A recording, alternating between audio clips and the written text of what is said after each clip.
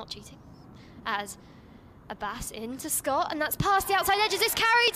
That's a wicket, the first wicket for Hampshire of the day. George Scott there again, just prodding outside the off stump. Abbas, a lovely full delivery. How on earth can the batter know? Mohammed Abbas to Bracey and past the outside edges. He edged it. Another wicket for Hampshire. Mohammed Abbas raises his hands out in the air.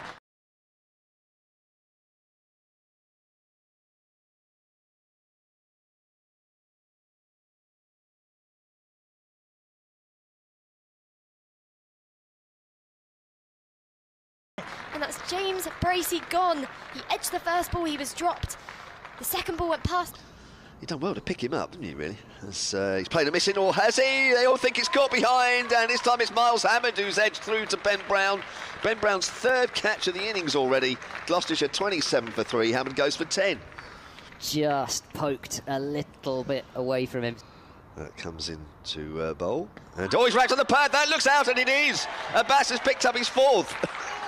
I just start to cough. That's nipped back. 31 for 4. Van Buren goes for no score. Full straight Van Buren. He's got that kind of characteristic jump. Off my head what it would be as Abbas is in, down leg side. Is there something on that? Is there a glove? He's been given out. Goodman looks to the heavens, but he's got to go. And that is the fifer for Mohammed Abbas. Very long, I should think. Abbas then right arm round to the left-handed Amir, who's edged and caught at second slip. And that's 6 wickets now for Mohammed Abbas. Liam Dawson. Oh.